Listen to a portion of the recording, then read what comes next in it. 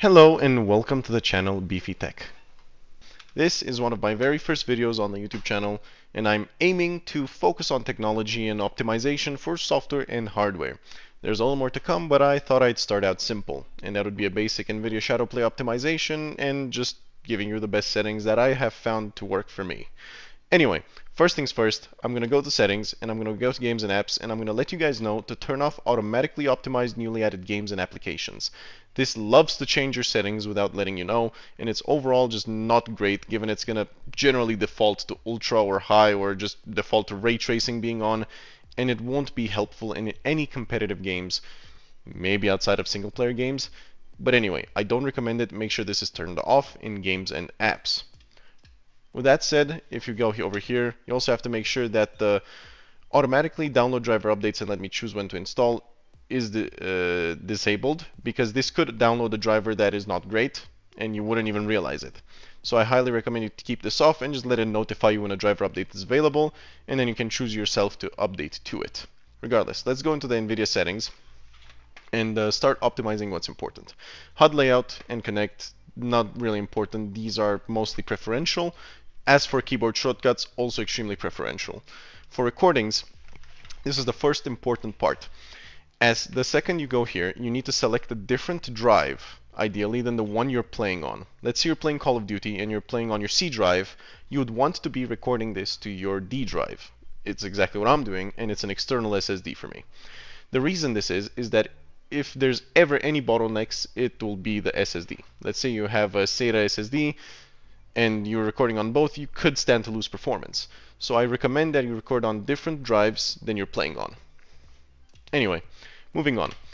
You have to turn off capture highlights. This automatically records and captures highlights, assuming you had a good play. I don't recommend it. It's just much better to use the instant replay feature and you yourself save the highlight that you want to save. So turn this off and let's keep going. For the broadcast live, I personally keep it off because I don't stream, but if you do stream, this is useful. I keep it off because it frees up the UI and it makes it easier to navigate when you need to just mess around with your recordings. Regardless, for the video capture, this is the very important part. So, for the instant replay length, the longer you go, the more frame rate you lose. Albeit it's not a lot, it's very minimal. If you have a fancy high-end rig, for example, or even a mid-tier rig, you wouldn't really notice the frame rate loss. But I personally keep it at 3 minutes for the instant replay, or 5 minutes. I wouldn't really go over 5, but you could do up to 10 and not lose an insane amount of frames. But just so you know, the second you go past 5, you're losing between 6 to 10-ish frames, and below it is actually very lossless. It is good, but I wouldn't recommend going much past 5. As for this, always leave the resolution to in-game, because that is by far the best quality. Whatever your monitor is at, record at that. Don't go under, especially. Over you can go, so you can do 4K if you're at 1440p, for example, but it's a lot of extra work for the GPU to render in a resolution that isn't the same as your monitor. And for the frame rate, don't do 30. 30 looks abysmal on Shadowplay, so 60 FPS is what you stick with. It doesn't even affect performance. So if you record at 60 FPS, it won't make a big difference from 30, and it's a big visual upgrade. The last but not least is bitrate, and here, if you're recording just for recreational use, use 30,000 megabits, which is 30 right here. That will give you good enough quality to where you can watch back your gameplay, see if a guy was cheating, do whatever you need. But if you do anything more than that, I recommend at least 50,000 megabits per second. It will affect your frame rate more by a couple extra FPS, not a lot, less than 5 for sure, I can tell you that. But it will look significantly better. I personally record at 50,000 megabits per second, and it's perfect for me. Anyway, going through these, notifications don't particularly matter. You can turn these off based on need. You can leave them on, they won't particularly bother you most of the time.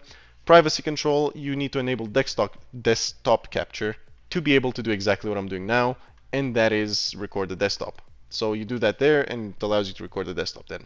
As for performance monitoring, I recommend you turn this off because it will take a bit of extra performance to monitor your performance. And if you're doing that already anyway with, let's say, Task Manager or MSI Afterburner, this could just be an extra little taxing thing in the background that's running, so just turn it off, unless you really specifically want to use this. Something quite important that I forgot to mention while in the video capture section is that the bitrate also scales for audio quality. One thing that's important to know is that if you set it to 30,000 megabits per second, the video will look good enough for you to enjoy as a playback, just to, have it for recreational use, but audio quality will be significantly lower than at 50 or 60 or 70. The higher you go in bitrate, the better the audio quality, the better the video quality, the more lossless the image is. So you have to keep in mind that while you do this, I recommend 50,000 for the best of both worlds. 70,000 if you want outer best quality. You could obviously go higher, but at that point you're absolutely massacring your frame rate. So 50,000 is what I'm recording at now, and this is how it sounds, this is how it is. My mic is not particularly great, but I'm recording with a headset mic, so just letting you guys know. Anyway, thank you for watching, and this has been it for the optimization video. If there's anything else you need to know, comment in the comment section, and if you would, please subscribe, I would highly appreciate it. Have a good day.